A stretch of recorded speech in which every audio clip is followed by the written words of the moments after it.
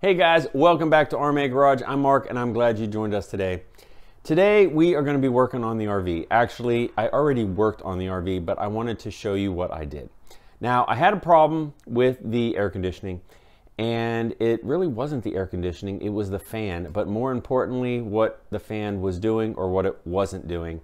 So we are going to show you what this is and why I had to replace it. All right, so let's get to it.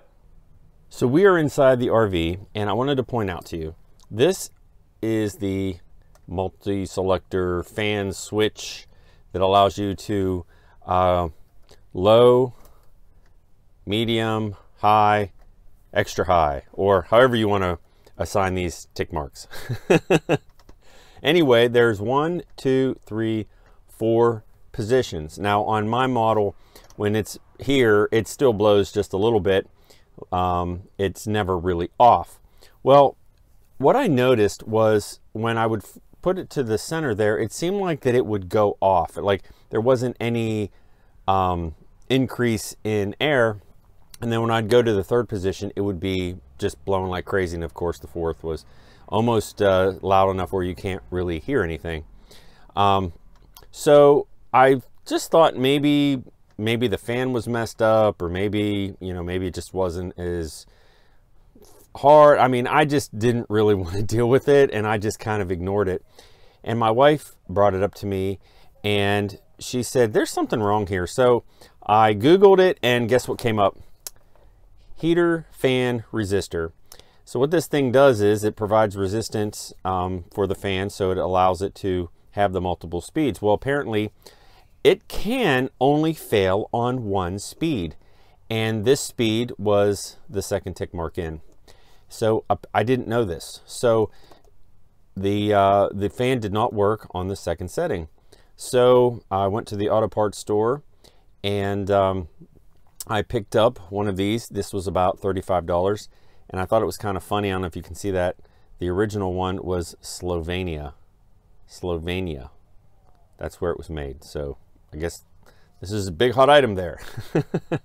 So obviously it's not that big a deal. It's got a plug on it, a couple of places for the screws, but I'm going to show you now inside the engine bay on where this thing goes. All right, so I'm going to start out a little bit, and then we're going to go in a little bit. This is on the left-hand side. And as you can see right here is where the fan, this is the actual fan housing. The fan's right in here. Well, here's the fan. And then this is some ductwork. So this is where the resistor is, and its orientation is this way. So that's how it goes. So you have basically this plug right here plugs in. These are the new wires, and it plugs right in to the fan motor. See the fan motor here. And then you have this harness, this tab. It just basically pulls out. Of course, it's plastic. You don't want to pull it too hard. This comes off, and then you have one screw here, and you have one screw here, and it is screwed into plastic, so you got to be careful. These screws come out, and then this resistor, basically, it comes out just like so. And this part sticks actually into the actual ductwork. So that is all that it took. It was a 10-minute job. I did add some electrical tape here to fasten the wires, just so they weren't flopping around. But really, that was all that it took. It was pretty simple. But if you have an issue with your fan and you're not getting all 4 speeds, this is going to be the culprit. Anyway, guys, I just wanted to show you that, and I'm starting to think that you're probably thinking my RV is just a bucket of bolts and it's just crazy, but these RVs definitely, sometimes things go wrong and you got to fix them. All right, guys, that's it for today's video. I will definitely leave a link below for what this part is. I bought mine at AutoZone. You can buy it probably at Advanced or O'Reilly or whatever auto parts store is in your part of the country or world. But I'll just leave a link below just so you know what it is.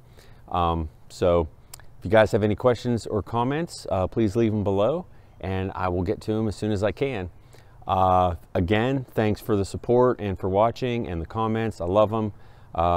we're getting into winter time now, so we're going to be putting the RV away pretty soon, and I'm going to be doing a video on what cover that we use and a couple things that we do to winterize it. Now I have a winterizing video for the plumbing and those sort of things, but I have a cover and there's a couple things that I do just minorly. It's really nothing crazy, but we are going to be storing it here in the next couple of weeks because it's getting cold and there's really no place to go. So video for that coming soon. And so anyway, thanks for watching, and we'll see you soon.